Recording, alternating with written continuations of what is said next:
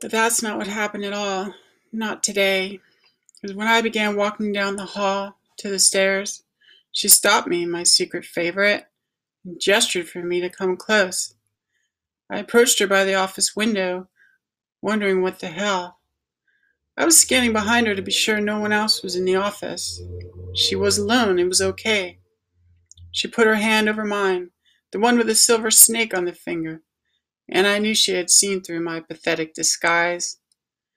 She asked me about my friend. She knew I was looking for her because I had been asking everyone and their mother had they seen her. She wanted to know had I found her. I shook my head no. She was holding onto my hand with care. She was radiant in her sorry, and eyes full of that old kindness. Her hand gave me unbelievable energy and warmth.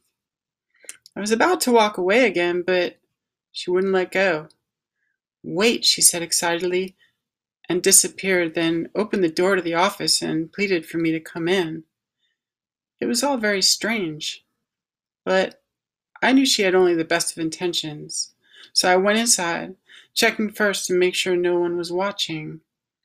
The ferns, of course, did not count. But the cameras?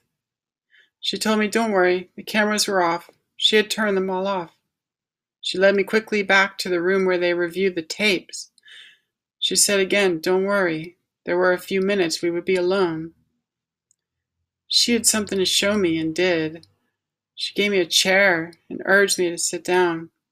She rewound some tape and got to the place where she wanted, then breathlessly told me to watch. And I did.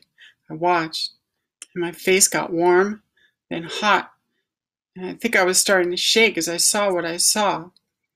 She fast-forwarded after the first couple of minutes had been played, then rewound, then fast-forwarded, trying to find the exact place. I wanted to get up and leave, but I couldn't. Something in me needed to see.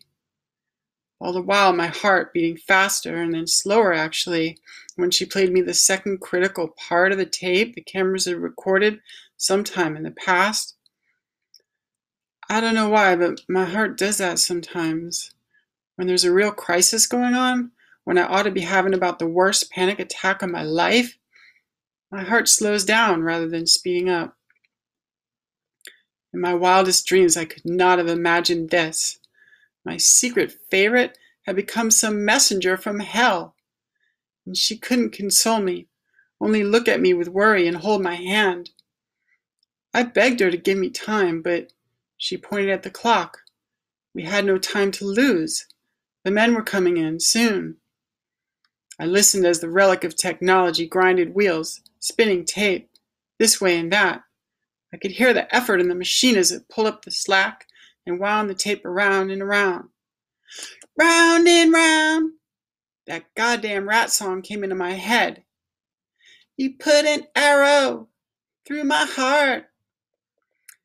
She got to where she wanted and forced me to look up. She pressed play for the third and final cut, promising me it was the last one, pressing her free hand into mine, and watched me with great and greater concern as I began to lean forward to see what was so clear on the screen before me, squinting when there was no reason to squint. And then I half collapsed forward in the chair with my shoulders caving in and my back curling, my hands over my eyes, and the floor coming up, not wanting to believe.